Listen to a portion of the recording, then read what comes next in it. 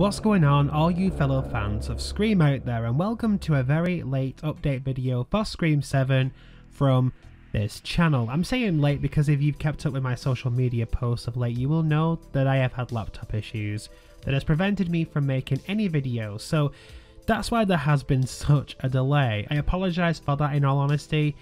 It was completely out of my control, but we're back in business now to cover some Scream 7 news that hasn't been discussed yet. So despite my issues, the world around hasn't stopped moving, and that is very much true about the progress made on Scream 7. We have so much to discuss today, so let me just dive straight in by recapping what we know so far before this video. So we know that Scream 7 is happening, we know that Neve Campbell is returning as Sidney Prescott, and that Kevin Williamson will be directing the movie. Following that, there was also rumours that Patrick Dempsey and Courtney Cox were in talks to return as Mark Kincaid and Gail Weathers respectively, and that we are expected to see a younger cast alongside the main characters functioning as leads and co-leads to Neve Campbell. It's speculated that Hayden Panettiere isn't currently in active talks to return. Filming was allegedly said to take place in the fall of 2023, however that has allegedly changed since, because we are now expecting filming to take place this summer as opposed to the fall. The major development here is that we have some script information that hasn't really been shared much before. The script info states that there will be new young leads again. Sidney and Gail are once again the main characters alongside Sidney's family. Sidney's family allegedly are being stalked, that's the major thing. So the new cast are likely to be her family members, extended family perhaps? But those family members are being targeted by Ghostface, which springs Sidney into action. I'm assuming, and I say assuming here, that this likely leaves a trail from the family back to Sidney and Mark, and that's why she jumps to and decides to face this foe head on. Adding to this, it's already known who will be playing these kids. It's not overly clear who they are to us, but Spyglass/Paramount do have the general cast in mind and are in talks with them as we speak, with one allegedly already signed on.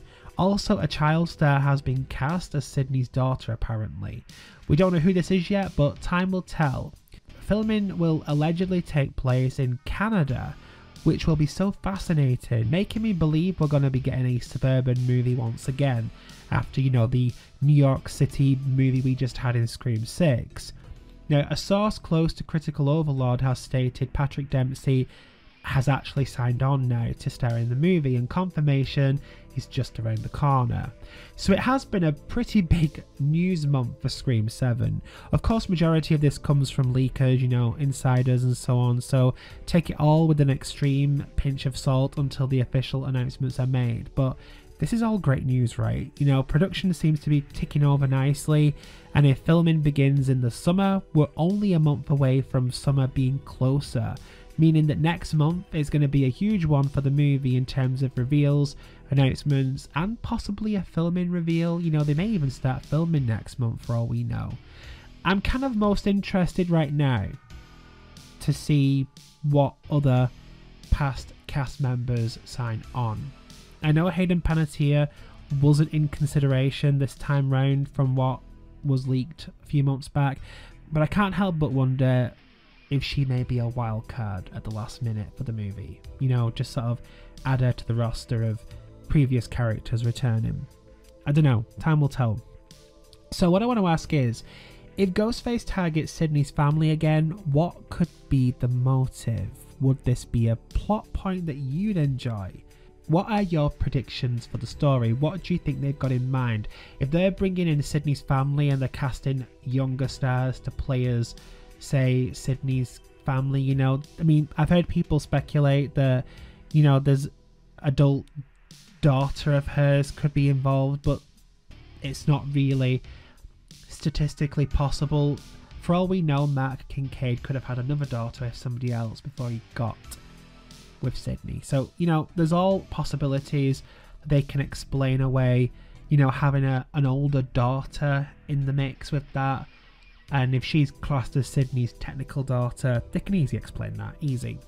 So As usual, if you enjoy this content and want to keep updated for more Scream 7 news, then hit that subscribe button so you don't miss anything Scream related, and I will see you in the next video.